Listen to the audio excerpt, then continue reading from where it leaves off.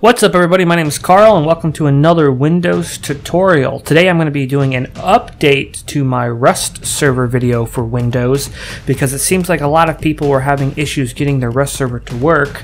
Some had some success, while others were just not having any success.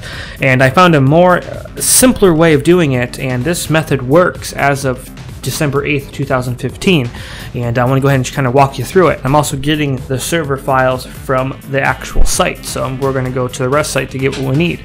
So let's go ahead and begin. It's going to be real quick and easy. First thing you want to do is open up a web browser and head over to playrust.com/dedicated-server.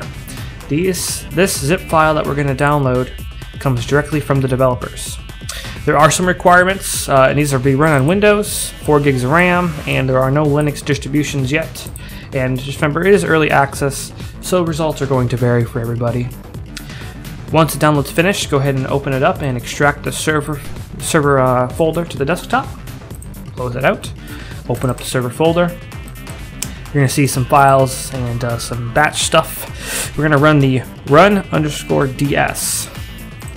This is going to download Steam CMD, update it. It's also going to download the server files required for Rust, and it's also going to update it as well. And once it's finished with all that, it's going to start the dedicated server for us.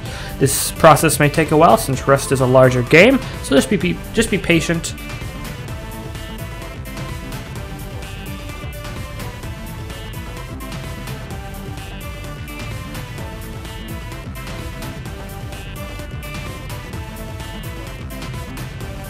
Awesome. Once you have the green text up on the screen, your server is up and operational. In order to be able to connect to the server through the internet, you will need to do some port forwarding. It uses port 28015 TCP by default. I can't do a port forwarding guide because there's too many different routers. You can go to portforwarding.com, search your routers, make and model, and it got tons of really easy to follow guides on how to set up port forwarding.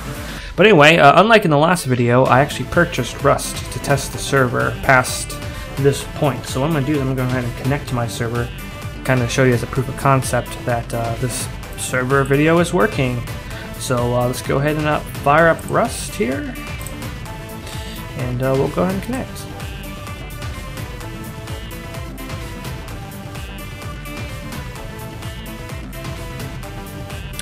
I apologize that the video of the gameplay is a little bit choppy.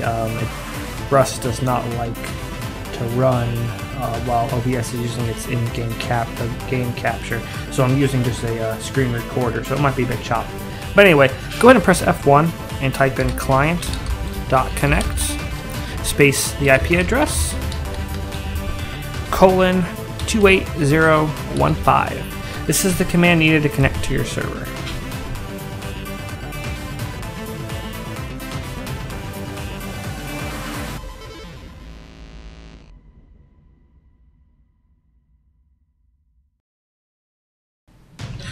Awesome. Once the game is loaded, you can go ahead and press F1 to close the console, and you can begin to play on your own little dedicated Rust server.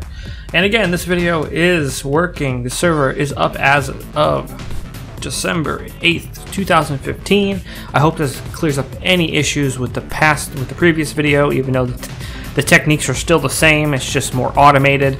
And yeah, guys, I hope you guys enjoyed the video. If you show me by leaving me a like. If you want to see more videos in the future, subscribe. If you have an idea for a future video, leave in the comment section. I'll love to do viewer requested videos, especially on things that are interesting. And as always, guys, I'll see you guys in the next video.